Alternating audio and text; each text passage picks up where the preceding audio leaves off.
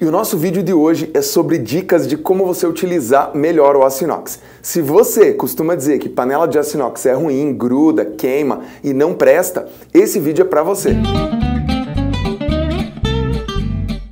Bom, então já vamos começar com mão na massa, já vamos começar falando sobre o aço inox. Todo mundo fala que o aço inox é ruim, que gruda, que não é bacana. Eu tenho certeza que você conhece alguém que fala isso, se não for você mesmo. Vamos lá. Ele gruda, e isso pode ser bom e pode ser ruim. É ruim quando você está fazendo, por exemplo, um ovo. Você não quer que grude, daí a gente usa o antiaderente. O aço inox a gente quer que grude uma carne, um frango, porque vai formar aquela crostinha e aquele fundinho na panela. E isso é bom. Então, grudar no fundo pode ser uma vantagem do aço inox. E quando você usa o aço inox, você tem que tomar cuidado com a temperatura. Isso é fundamental. Já vou te contar um pouquinho mais como usar o aço inox do jeito certo. Porque antes eu preciso falar para você o que é melhor cozinhar e o que é melhor não cozinhar nela. Tudo que for grudar, como frutos do mar, coisas com ovo, como o próprio ovo, omelete, tapioca, crepioca, uma panqueca, não é legal usar o aço inox. Agora, quando você quer fazer, de novo, uma crosta, um fundo, aí sim a gente precisa desse aço inox. Carne de panela, aço inox é perfeito. Risoto, funciona bem, mas daí você vai precisar de um acessório para te ajudar. Uma espátula, um mexedor, de preferência de silicone, porque daí você consegue raspar bem o fundo. E como que a gente faz para não grudar? Isso é muito importante. O aço inox, ele tem o fundo triplo, que são as 3 camadas que nós temos aqui.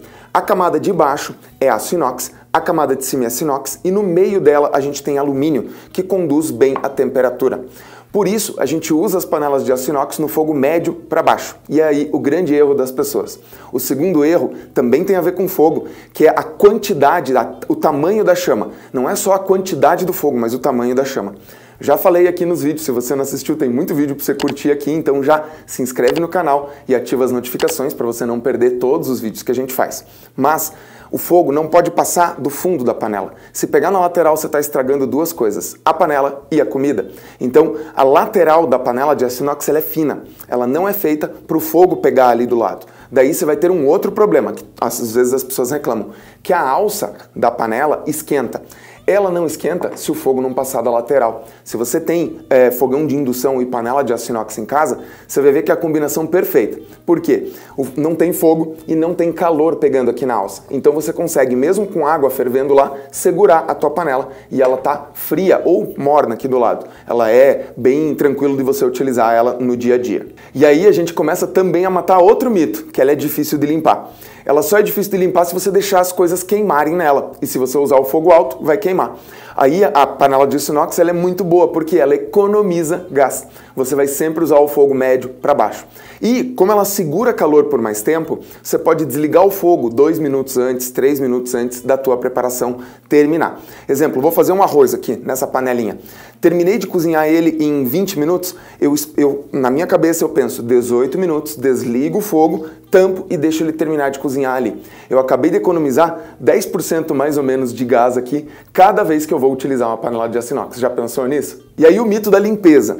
Para limpar aço inox é a coisa mais fácil. Você pode usar aquela parte verde da buchinha sem problema nenhum e pode usar um abrasivo, como um saponáceo ou uma pasta para polimento de inox. As duas funcionam muito bem.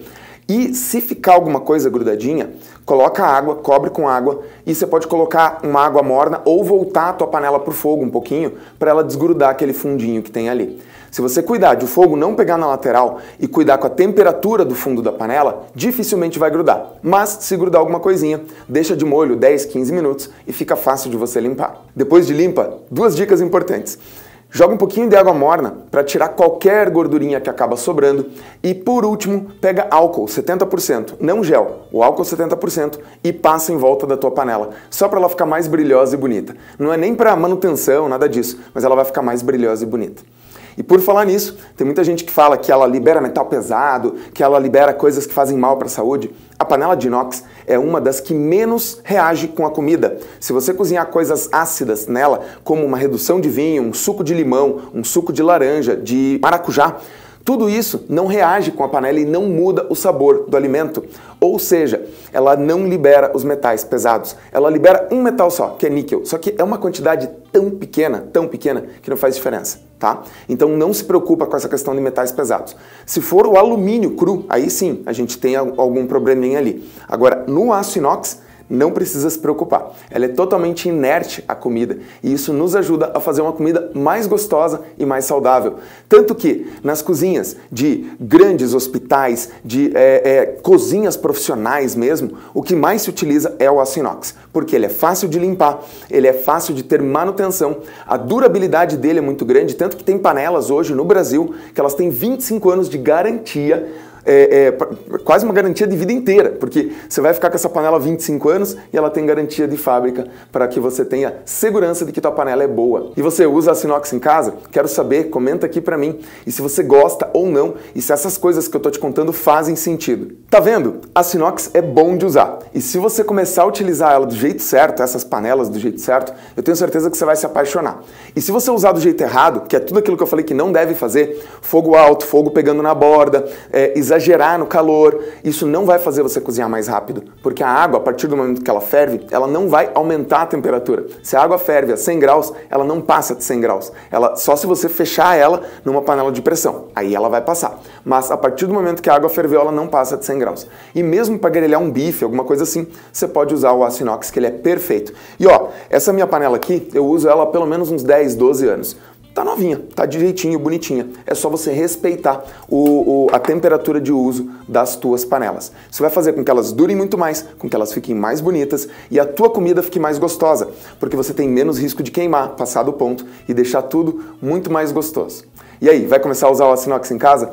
Recomenda esse vídeo para mais pessoas, que eu tenho certeza que você tem um tio, uma avó, um irmão, irmã, que tem alguma dúvida ou que tem esses preconceitos em relação ao aço inox. E eu espero que isso ajude vocês a cozinhar cada vez mais e melhor.